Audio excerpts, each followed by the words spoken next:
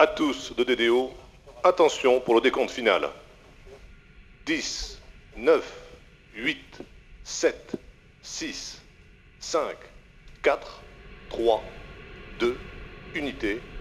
Top, allumage moteur Vulcain.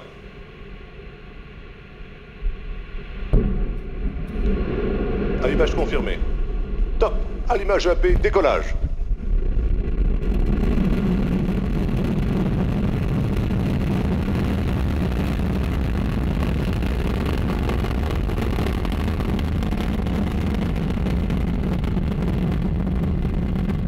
Les paramètres à bord sont nominaux.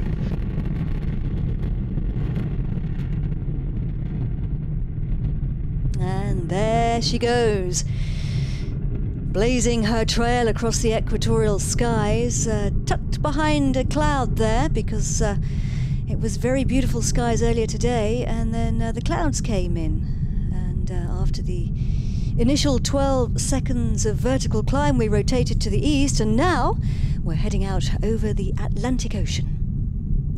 We are burning 3 engines. You can see the blue flame is from the Vulcan engine, which we... en vol supersonique, les paramètres à bord sont normaux. Now, we're going supersonic. We've 48 seconds into the flight. We went through Mach 1, and that means that we're now travelling faster than the speed of sound. We're actually getting the rumble of the vehicle as she flies over here at the Jupiter Mission Control Centre, about 18 kilometres from that pad. So, yeah, I was saying we're burning 3 engines, but it's those 2 boosters on the those great big tanks there on the side of the vehicle which are doing all the work, and their job is to get us away from the gravity of the Earth, gravity which makes life possible for us here on Earth, but it also makes it very difficult for us to get away. And we need a lot of firepower to do that.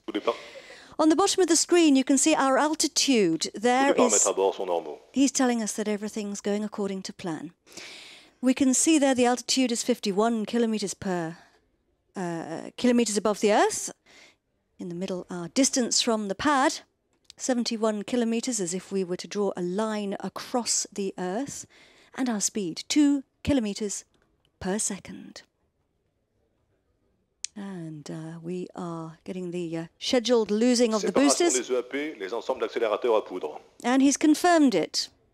Separation of the boosters is confirmed. They have burnt their propellant and we don't need them anymore. We are shedding weight. The lighter we are, the faster we go. So we're now burning the main stage. That great big tank there, the grey tank of cryogenic propellant.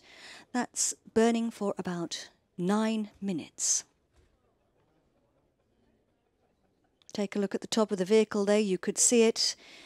That was the fairing there on the right-hand side. That's the pointed nose of our launcher. It's protecting the satellites from the rigours of the launch. The acoustic vibrations at liftoff, notably.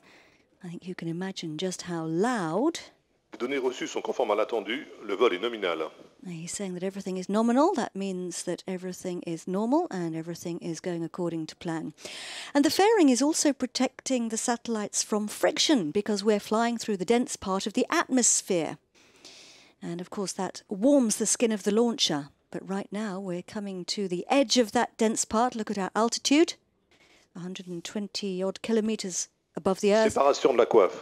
And we've had separation of the fairing. We don't need it anymore. We're losing weight again.